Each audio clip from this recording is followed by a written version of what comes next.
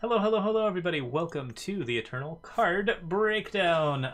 We saw this one a little while ago, but it is the new promo card, and I forgot to put up a breakdown of it, so we're going to talk about it now. This is Inoa, the Elevator Overseer, a 4/4 for 4 in Rakano that says the first time you play an attachment each turn, you get +4 power this turn. So yeah, we're going to talk a little bit about this and all the different things it does. There's a lot of interesting stuff to be dealing with here.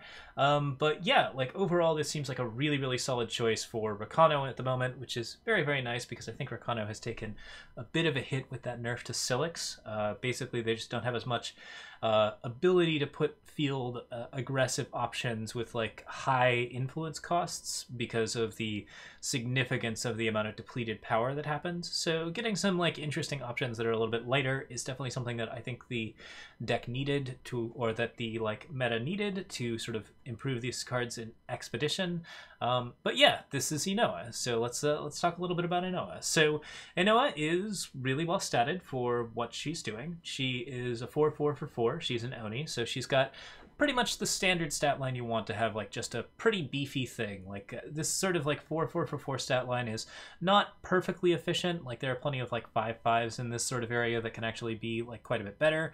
And of course there are 5/4s and 5/3s and a lot of other things where basically you get a little bit more bang for your buck. You don't quite hit that threshold value, but 4 health is still pretty chunky, and so I think this is a pretty well statted unit for what it's doing. And at its current influence costs, it's very good stats for value in that setup, because basically it's just not very hard to play into colors, and it's pretty easy to slot into a number of different decks that play attachments. The ability can be used either as a cheap ramp effect with very small units or small weapons, which we have built a deck around. We'll be showing that off a little bit. And also it can be used to double up on attachments such as Steel Fang Chakrams, anything in a sort of larger format like Amber Locks or Emerald Overchargers, or all of the sort of setups where you can basically create and sacrifice relics will have significantly better options. One of the things that we've noticed about Inoa is that if you're playing a Rakano deck, you can run Okasa's Audience, the 1-cost card that plunders and pay 2 to sacrifice and play a Sentinel. And when you have Okasa's Audience and you draw one with an Inoa Elevator Overseer, then you get to play the card, immediately break it, and then immediately play the Sentinel off of it, which really improves the value of that card in the late game. So kind of a cool little thing where basically a small card that helps you get to Inoa also plays really well off of Inoa, which is very fun stuff. So yeah, in Expedition, this card I think has a decent amount of uses. It is clearly a pretty big upside to having Inoa Elevator Overseer out. That much power leads to a lot of tempo, so if you're playing an attachment heavy deck, whether it be weapons or relics or curses, you can use curses, then all of those things will allow you to basically just get another extra card played per turn in red-green. And if you're playing in a deck that plays fairly mid-range, this is something that really supports that sort of setup, because you get to play more than 1 card per turn, and that is usually the best way to win in the mid-range tempo decks, is to play more than 1 big threat per turn, or play very big threats per turn. So there are some obvious things that you can do that are pretty crazy, Elevator Overseer can be played and then immediately set up with something like a Phoenix Stone into a Draco Shaman Circlet on turn 5. So any type of 8-drop that you want to play, you can play off of other 1-drops. We're going to talk a little bit about this in the deck that we're showing off. But basically you get that cool ramp setup that's a little bit harder to use, and you have to build very specifically around it, but I think it's a pretty decent option. So yeah, the card seems to be decently synergized for mid-range and for more control-based strategies. Now, as to weaknesses, this is clearly a pretty vulnerable card. It is something that you can kill pretty quickly. It is slow in Rakano, so it is something that takes a little time to set up, and also kind of demands that you have a decent amount of attachments in your deck, which means that you're sacrificing some mid-range unit bases in order to get this sort of power ramp. If you don't have anything to spend the power on, so if you are, for example, playing an Amplify card and then you just don't have a second card to play, then you don't get good benefits from it. Basically, this card is just kind of average in those cases. but most of the time I think you can get benefits from the upside just by playing a relatively attachment-heavy deck with a decent amount of different options. If you want to build around the like ramp to 8 part of it, then that's going to be a very, very difficult deck to construct. But if you want to build just a mid-range beaters with stuff like, say, Vadius or any sort of like setup where you basically just play big, chunky units or amplify attachments like Gravity Glove or like anything along those lines where you just have like a couple of decent cards in the setup, this is something that will actually get you like a lot of value in terms of just playing mid-range threat after mid-range threat after mid-range threat. And I think that's where it belongs in Expedition type decks. In Throne type decks, there's a lot of things to do at 4 in Throne, and a lot of them are like a little bit more, what's the word? They do a little bit more on summon. Inoa is a card that takes 1 turn to set up, and like in Throne, that is a little bit more something that you're not really happy to do on 4 drops. Basically, like once you start getting into the deeper powers, you really start to want to have a lot more onboard effects. Something that your opponent has to kill is nice, but Inoa is not necessarily providing a like kill this or lose the game threat. It is just providing something that will eventually transition into other threats. So while it is a good tempo mid-range card in Throne, I think it's a little bit weaker in that format. All right, so let's talk a little bit about the deck that we built around it today.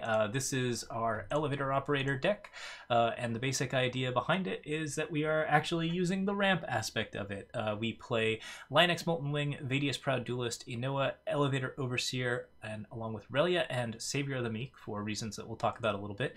And the basic idea is to play Inoa, Elevator Operator, or Elevator Overseer, then set up a 1-cost card like Elder's Feather, Gravity Glove, Jetpack, Kessa's Audience, or Phoenix Stone to transition into a big 8-drop such as Lieutenant Relia or Draco Shaman Circlet. On top of that, we protect Inoa, Elevator Overseer with Bubble Shield to make sure that we actually hit that on occasion, and if that is going to get removed, we have a couple of other ways to win that are in the deck.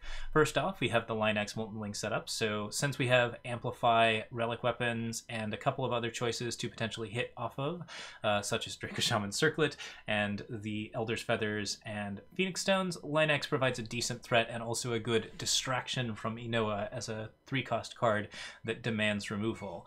Vadius Proud Duelist plays with Linex and plays with Inoa. It plays a weapon, which means that it will play your first 4 power per turn and give you a little bit of a bonus. You can follow up on Vadius with something else. And then also that will deal 4 damage with Linex Molten Wing, which is going to be a pretty nice bonus as well. In addition, it gives you Steel Fang Chakrams, which Steel Fang Chakrams are just really powerful in this format. With Inoa, you can play a Steel Fang Chakram and get the full power refund off of it, and then like basically just continue to sort of set up whatever board you're trying to set up while still getting like a little bit of extra value out of Vadius's ability. In addition, this deck uses jetpacks as 1-cost cards, so Vadius Proud Duelist tends to be a pretty good aggressive option to win the game if you are looking for some other choices to bubble shield or to protect. So very, very fun stuff on that front.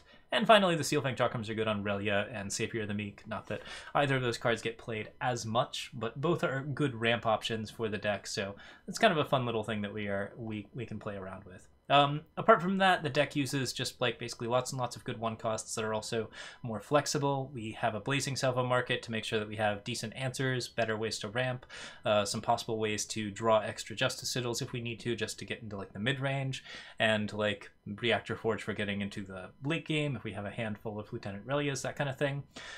Combined with the Plunder off of a Kessa's Audience and Lieutenant Relia's ability to draw Justice Sigils, this deck has a pretty good power curve to actually hit the 4-drop consistently and then potentially play a 5th power afterwards to trigger all of the interesting 8 and 9-drop ideas that we're trying to hit. So some pretty fun stuff there. And then of course we also even use like stuff that plays curses such as martial efficiency. Just there's a general weapons theme going on. So it's a good example of the types of decks that you can build with this type of card. This is the more like Johnny like combo type setup, but if you wanted to build a more like mid-range aggressive option with Vadius, Linex, and Inoa, there's some pretty good options there. You just want to play like a decent amount of like aggressive units, some good combat tricks, and then you don't go nearly as hard on like the ones, but you instead like put in a lot of like good 4-cost relics and weapons that attach to these units and make them stickier and scarier. So lots and lots of fun possibilities there. We'll probably be showing off some games from this in the near future, but I wanted to basically do a little brew as well as a discussion of the cards, since we haven't done a brew in a little bit. I realized recently that we had a Centimeters brew that apparently hasn't shown up on YouTube. I thought I uploaded it, but I think I only got to like the editing stage, so we might have to do a couple more brews in the upcoming weeks. So stay tuned for that and subscribe if you want to see more. I am, as always, Locopojo. I am on YouTube, Twitch, Patreon, and Twitter, and I will see you all next time with more Eternal stuff. Thank you so much for watching, and have a lovely evening. Cheers.